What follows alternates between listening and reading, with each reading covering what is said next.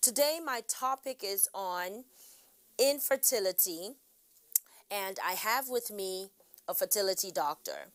Infertility is such a big thing. Not being able to have a child is something that should be, or being able to have a child is something that should be natural. I mean, it is just natural. So when something unnatural is happening to you, it can be very painful. We are in a society that puts a lot of pressure on people to have children, but my show today really is not to wallow in self-pity of having a child or not having a child. It is to encourage yourself and to remind you again that, children do come from God. You did not commit any sin. You didn't do anything. No, it is not because of that abortion that God now is punishing you for not having a child. No, it is not because that person cursed you or this or that. No, there are many reasons why people cannot conceive. And believe it or not, there are unexplained reasons that even the doctor cannot explain. Your body just cannot have a child, But I will encourage you to keep trying. I would encourage you to seek different ways to have this child, but be working on yourself and be putting all your priority on the things that you have in your hand. You have your husband, you have your wife in your hand. You have your family in your hand. You have your job in your hand. You have your life in your hand. Focus on those things rather than focusing on having a child. Create contentment within yourself and the things that make you happy. Focus on those things. Don't pressurize yourself. Don't make anybody push you to go to Babalao. Don't make anybody push you to do something that is completely out of your beliefs. That is completely out of... Don't allow that happen. Be happy. Thank God and actually see the benefits of not having a child now. As for me, I always make a joke that because I travel a lot, I will just be carrying the child everywhere that I'm going. Until God gives me that child, I am going to enjoy the silence in my home. I will enjoy that there is no baby crying or pooping everywhere. I will enjoy that because when the child comes, I will be wiping poop, I will be cleaning diapers, and I do not mind. I will be in that chapter of my life and I will be happy. But for now, I am also happy at where I am. I choose to see that I can get to spend more time with my husband. I choose to see that I can take vacations. I choose to see that money is being spent on only me and my husband, not on me and 4 other children, paying tuition and everything. Do you understand? Now, to you, that may seem like it is a selfish type of mentality. Oh, okay, now, so then what do you expect me to do? I should sit down here and manufacture a child or clone a child? I can't do that. So since I cannot do that, I have decided to focus on my goals. And you know what? I am such a happy person now. About 2-3 years ago, that weight of infertility was on me. I mean, it was really, really on me. Yes, I would still go to baby ceremonies. I would still congratulate my friends and everything. But deep down on the inside of me, I was so sad and I was so pained. But that's not me anymore. We have a fertility doctor with us today. He is very, very well skilled, learned, and he is one of the finest fertility doctors in the country. And he would get to tell you more, and you would learn, and I'm sure that you would be satisfied. Stay tuned.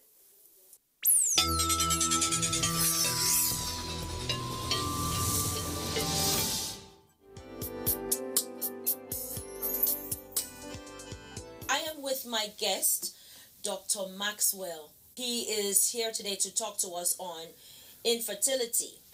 Infertility on the mind and how it affects your psyche, how it affects your body, and of course, how it affects the relationship and the marriage. Thank you so much for being here today, sir. Thank you for having me. Thank you. Thank you so much, doctor. So I've heard so much about you, and I know that you're very vast and competent in your field. This is a society where having a child is a must. Whether it is given to you by God, hook or crook, you must have a child. And so what happens when we find ourselves in a dilemma where our nature cannot give us a child, or our nature is not giving us a child? Because in my case, I am in my 8th year of marriage and we have tried to have children. and it has become very, very obvious. It's not that we didn't know this before, but of course, with constant trying, IVFs and IUIs and all of that, we've been there, done that. We have found out that true, it is only God, it is only God that can give a child. So, can you please enlighten us about about our journey of the worry, the agitation, the fears, the complexity, both from in-laws, from the society, the pressures, and all of that, and even the God factor, if I may. Can you enlighten us about this whole field, about infertility? Infertility is a scourge, as far as I'm concerned, in this country. Unfortunately, people don't put too much emphasis on those that are struggling with infertility.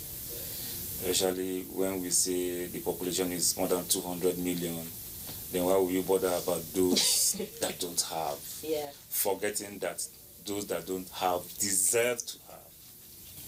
In fact, psychological problems will come in whether you like it or not, and there are myriad of them, from frustration to anger to anxiety to shock to grief, loss of confidence, loss of self-esteem.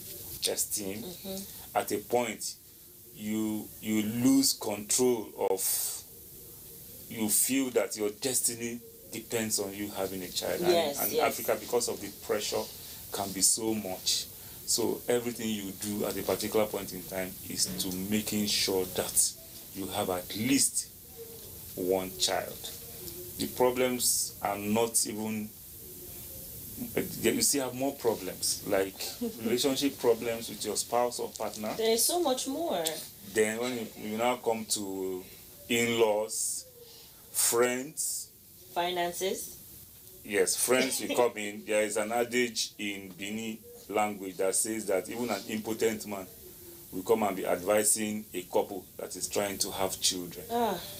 You understand? So, you see, friends will come, they will come with very well-meaning pieces of advice, but most of the time they are ill-conceived, They are not the right thing. So you may even take such decisions because you feel that they are doing it out of concern or care. Concern, but they are not the right decision. So the problems are many.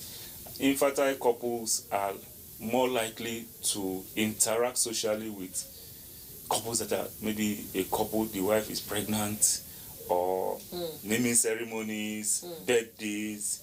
There's that tendency for you to withdraw, to reclude, to stay away. And it has also been found that they are also very likely to suffer some forms of depression. In fact, it has been said that those that are infertile, that have a history of depression, are more likely to suffer depression if the infertility problem is not solved. Then infertility also, the treatment itself can be mind-boggling. Apart from the fact that you can have some medication side effects in some people, then the money worries. Infertility treatment is not cheap. So some people that really worries them a lot, having to get the money available to go ahead with the treatment. It can be a serious problem for many people. Lack of sleep, like I mentioned earlier, marital conflicts. It's so much. It's so much. It's really a problem. We have to also address that part. And I must also say at this point that the truth is this: 50% of those seeking infertility treatment will not get it. If you have 100 people doing IVF, at the end of 10 years or 15 years, only 50 will succeed. What it simply means is that IVF is not rocket science. Whether you like it, and medicine is still growing. It's still growing. So at least you have 50 out of 100. That's some feat. Before now, you can't even get anything. So, but you see, you have to continue to try. The older you get, the less your chances. So if you need to get assisted conception done, you should start early so that your chances are better. How do you feel when the IVF takes? You know, when after that 2 weeks and then you are pregnant. How does that make you feel? It's a wonderful feeling, I must say. You know, we are more like, okay, we are there to divulge any information, whether it's good or it's bad. When it's good, everybody is happy and we celebrate it when it's good. Then when it's not good as well, it's not a very good feeling. You just have to bring out all your counseling skills, try to tell the couple that, okay, it's not the end of the world. You can still have a shot at it. It doesn't mean that you can't have a baby, you know, because the success rate for IVF is cumulative. If there is if there's a treatment failure, the chances of a second cycle succeeding is higher. That's how it works. Okay, so if there's a failure the first time, then the chances of the second one is higher. Okay, yes. So it's something that has to be consistent. Yes, it's cumulative. But the problems that we have here are money problems. Probably someone saved maybe your life savings, sold a plot of land or something, or borrowed money to even do a first cycle, and hoping fervently that it will work. That it would take. Then if it doesn't now work, it's like you are back to square one. You have to pay back all your debts before you now start looking for money to do another cycle. So it's not as easy as is being portrayed out there, but you should be very hopeful and positive. You know, when you see your doctor will probably tell you, okay, these are your chances. The age is the single most important factor when you are going to use your own eggs. So we'll put everything on the table, the chances that you have, because some clients will come and say, doctor, what's the success rate? I think success rate should be individualized. You shouldn't just lump it, because someone at 49 will not have the same success rate with someone that is 40 or 39. So that's what I usually tell my clients when they come with that question. So until you come, we look at it holistically and ask, okay, these are your chances based on your age. If you had surgeries in the past, like fibroid operations, then there are some other things. Even sperm parameters also may contribute in a way. So we put everything together and ask, okay, these are the chances of you getting. So pregnant. You just use that word there, you know, which is sperm. Yeah. So I do know this, but I want you to let them know. Is every sperm loaded? Do people shoot blanks? Of course, people shoot blanks. People shoot blanks. Not every sperm is loaded. Just as not all fingers are equal. Just as you have billionaires, you have millionaires, you have thousandaires, you have people that are living below poverty line. Likewise, sperm parameters, the distribution equality is not the same for everyone. So that means that the issue is not always a woman. Most definitely. In fact, the causes of infertility is split into two. 40% for the man, another 40% for the woman. Then the remaining 20% is unknown, and the combination of the male and female. Okay. But in this part of the world, we keep on harping on it that it is not only the woman that is responsible whenever there are fertility problems. In fact, most men have also been the reason why some women are not getting pregnant. But if he says you are not going to the hospital, it remains so until he decides to go to the hospital. Something is done about it. And unfortunately, I've seen situations where the couple now come very late when the man is already tired. Maybe after like 10, 15 years of marriage, the woman is already, advanced in age. So it now becomes a problem in terms of now you are now trying to treat the woman as well as the man. So for us, I would say when you notice that nothing is happening, especially after 1 year of trying, it is very, very important for you to see your doctor. It must not necessarily be IVF, but there will be some form of evaluation that will now determine whether IVF will be done or not. If there's no need for IVF, your doctor should not say you should go for IVF. There are medications that can be taken at least to tweak and help in some areas and see whether pregnancy can occur. Okay. So what are the types of fertility treatments? I know there's IUI, I know there's IVF.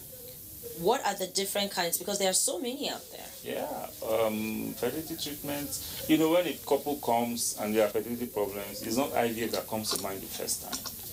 Because the whole world seems to think that it's just IVF. No. You come. Sometimes you may not even need any form of treatment. It may be just timed intercourse.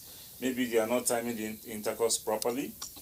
That is why the pregnancy is not coming. Yeah, because like speaking of timing, it's not every woman that's every 28 days. So some doctors may need to help you. Yes. Count. And in some cases you might have sojourning husbands that are not always on ground.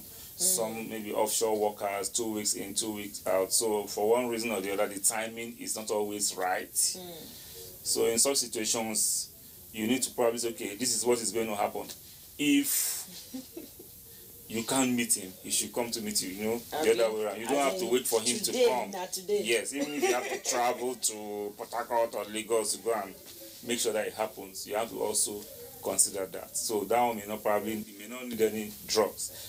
Then some situation, maybe when you do hormonal profile, I know that there are some derangements. You may need to give certain medications to help to balance the hormones, and that may just all you need for something to happen.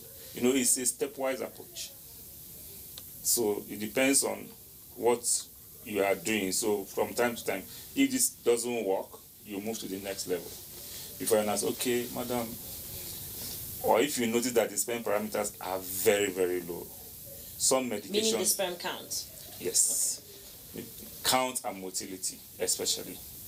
There are some medications and supplements in the market that can be prescribed over a 3 to 6 month period to see if the parameters can get better. If not, in some cases it can get better. If not, you may now consider assisted conception at that point, even if the wife is okay. What is your take on surrogacy? Because I know people who literally hide. They will go to a country, they will stay away for 9 months or 1 year, and then they will come back to Nigeria and have the audacity to do Owambe without really saying exactly what happened, which I think people should be able to say that, because God provided a conduit, a medium, and that medium should be celebrated. Of course, not publicly, because that too could have some legal glitches. But don't just come out there and just make it look like you're 60 years old and then God just gave you triplets. What do you think about surrogacy in this country, and is it something that we should not be ashamed to talk about?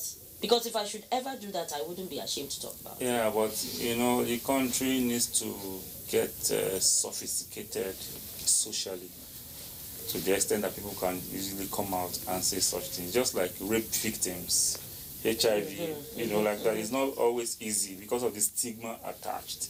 Even for IVF, I know a lot of couples that will not want even their neighbor to know that they did IVF for the same reason. Because I've heard a lot of things, memes about IVF. The babies are not strong. They are not strong. They are not natural.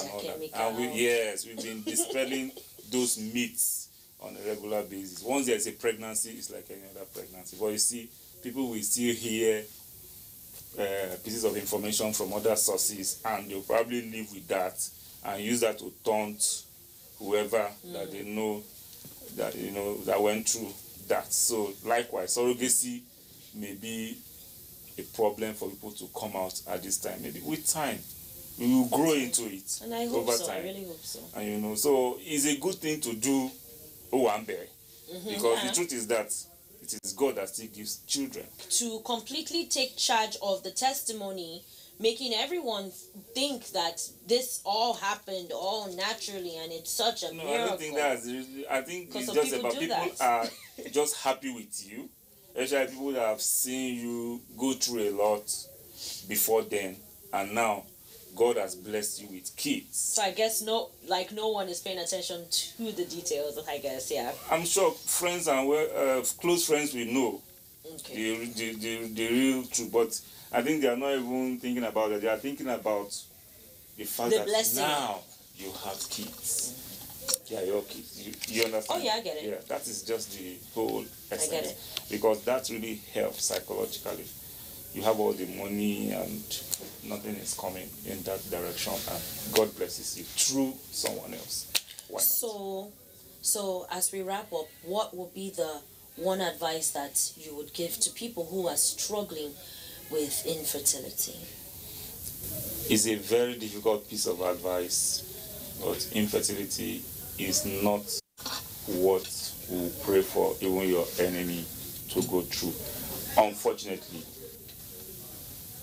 some people will have to go through it. You do the best you can. See a doctor, see your options, and hope for the very best. It's not an easy thing to go through, but... And what if you never have a child? Well, if you don't, if you don't have control over it, what can you do? You probably have to live with it. Okay. Especially if there are no options. What are some options? Apart from surrogacy, adoption. Even adoption is not cheap. Yeah. Legal adoption is not cheap. It's not cheap. So you just have to live with it and hope for the very best, and live your life normally. The problem that people have is that they spend the whole of their lives pursuing that venture. And at the end of the day, you may probably succeed, but you have spent so much time doing that without doing anything else. Sometimes 10 to 20 years looking for a child. You're already in your late 50s and 60s, and you just realize that there's no time. There's no time. You can't do anything else. Okay, the baby is here now. So what next? I know, right? Yeah. I know. So just keep that at the back of your mind. Even though you may have such struggles, you should also, whatever life goals you have, you should continue pursuing them alongside. Thank you so much, Doctor, for coming. Pleasure. Thank you. You will have to jump off a cliff just knowing that you will not crash.